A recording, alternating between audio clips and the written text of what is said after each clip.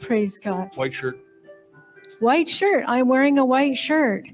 I really felt like wearing this big white shirt, and I chose it last night. And the Lord told me to get it ready so that by the time the morning comes, you all know how I am with shirts before church. And actually, Janet gave me this shirt, and I don't even know. This might have even been Joel's shirt at one time. But anyways, I'm wearing it. It's a man's white shirt. And I got another shirt underneath.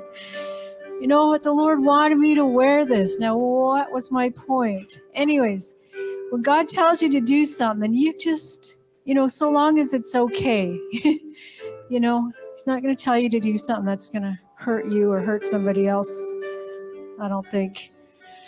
But He told me to wear this shirt. And the reason is because of all the angels that are here. And because we're talking about angels. And Samantha said she's seen this big white robe dress thing. I went, well, this shirt's actually kind of, she said it's like a dress. I'm like, it is totally like a dress, like totally. I don't know if clothing can be prophetic, but anyways.